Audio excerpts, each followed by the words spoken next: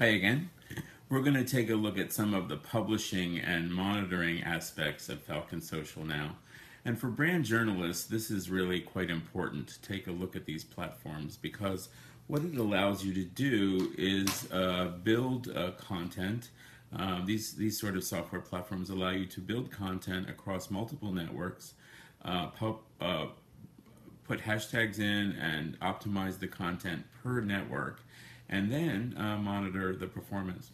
So what we're looking at now is an editorial calendar. This is just my social media accounts from the from February last month. And now I just want to show you what it's looked like, what the tools look like to create a post. So again, the networks involved here are Facebook, Google+, Twitter, Tumblr, and LinkedIn.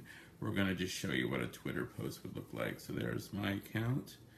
And then we get this great window where you can obviously put in the text and then upload photos, hit the channels, schedule it according to what you when you want to publish, put whatever labels you want in to tag it within the system, and then manage approval.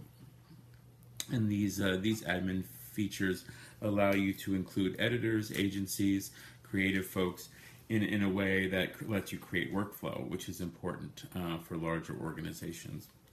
So if we go back to the calendar, that was just one quick example, but you can see you can publish to multiple networks at the time. So if we look at the content pool of what I have published in the last month or so, and this just pulls up all my posts from various networks, and then allows you to drill down and use them. Here's my brother with a chihuahua on his head.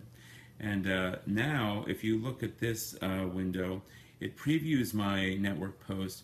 It shows you the engagement level, and it allows me to then build stock from this, so I can look backwards and save what I created and build a publishing system, build a content stream, a library from it.